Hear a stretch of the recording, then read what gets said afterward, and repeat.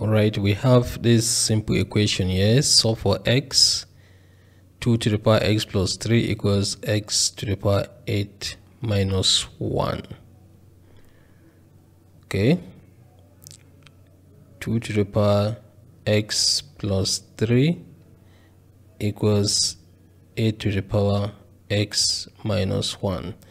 You can see that 8 is a power of 2, so we can write the right hand side as a power of 2. So write 2 to the power x plus 3 is equal to 2 cube, because 8 is 2 to the power 3 to the power x minus 1 now.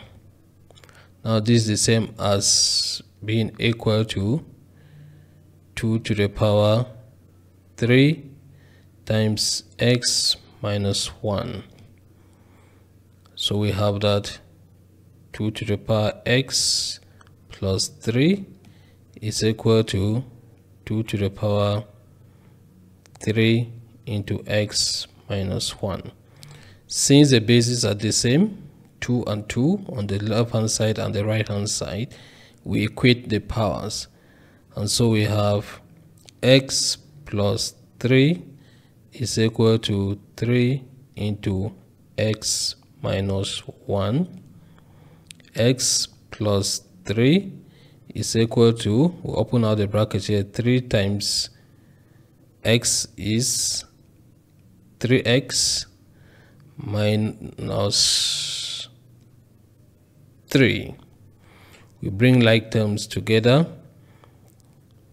Alright, 3x minus 3, let me rewrite it this way, is equal to x plus 3.